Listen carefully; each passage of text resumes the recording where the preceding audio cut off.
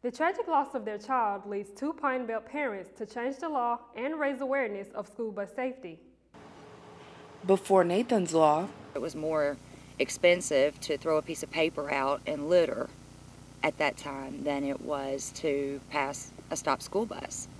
Lori Key's son, Nathan, a 5-year-old, was killed by a driver who unlawfully passed his school bus in 2009.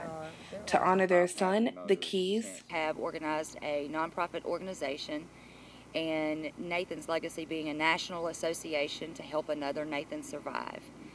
Foundation members traveled the state educating students and parents about school bus safety, with the primary focus placed on keeping students safe. We started the foundation in order to further the cause of keeping other children safe. That's one of our primary focus.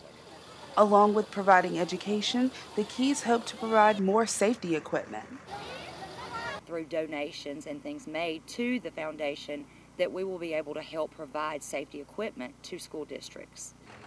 Through education and donations, the Keys say little Nathan's memory lives on. I have a responsibility to make Nathan's legacy for him, which is really, really easily done because he created a legacy for himself. Reporting for Hub City TV, I'm Leslie Nash.